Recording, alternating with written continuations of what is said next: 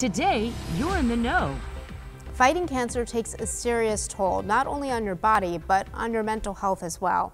With us today is Dr. Shaachi Gupta from Florida Cancer Specialists. Doctor, how does mental health play a role in treating cancer? Every year, millions of Americans get diagnosed with mental issues and mental illness. You throw a diagnosis of cancer on top, now you're dealing with an unexpected diagnosis, physical and mental side effects of treatment.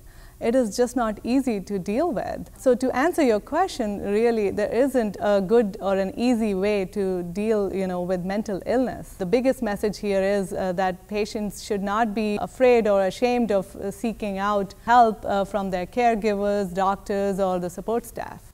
And what are some things that patients can do if they are dealing with mental illness? One of the things that can be done, and we all very much know about, is pharmacologic treatment from your psychiatrist or your psychologist. We should also not underestimate the effect of yoga, meditation, mindfulness, acupuncture, massage. These are all strategies that really help relax the individual, not just physically but also mentally.